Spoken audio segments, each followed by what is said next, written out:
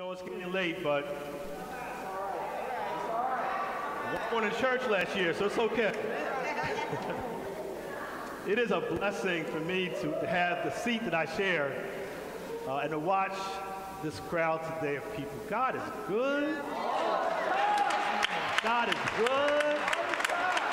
God is good. Every Easter is special, but this one is even more special because I mentioned many times we've been through a lot this year. And so it's so great to see so many of you come home to church. And me being me, I'm going to continue to challenge you to consider coming next Sunday, the Sunday after that, That's right. Sunday after that, That's right. and just keep coming. It's important that we not just talk about Jesus, but live out our faith and to come to Mass on Saturday evening or Sunday morning. So thank you for being here. I understand that many of us have been vaccinated and we're feeling a little bit more comfortable gathering together. We've done our very best since June 7th when we had our first public Mass again with the Archbishop to make sure the church is clean. Everyone is wearing a mask. We have our shields and doors open, windows open, trying to keep our house sacred and also safe. Amen. So thank you for coming today. I know for myself, and Father Conan, and Deacon, we thank you for being with us today and helping us to praise God on this day, which is the Lord's Day of resurrection and new life.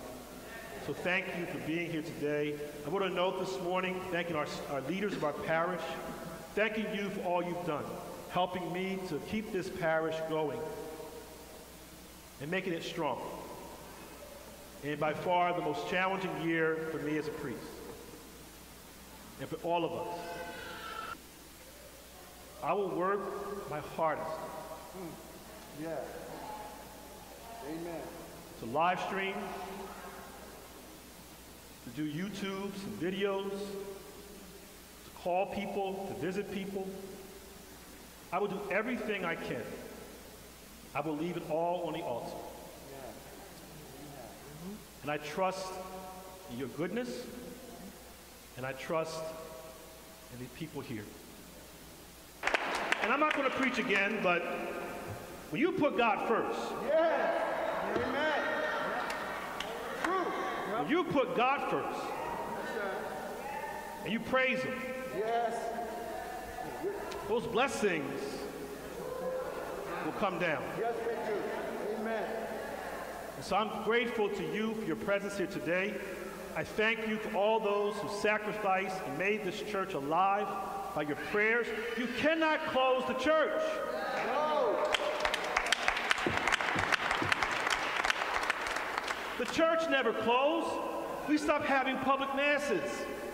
The church is alive. When you go out and love and serve and do justice, that's the church. Yeah. Amen.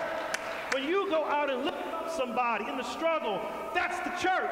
Yeah. When you go lift up a young fella or young lady and remind them to put down the gun and go to school, that's the church. Yeah. We do that. It's not just what we do here at 10 o'clock.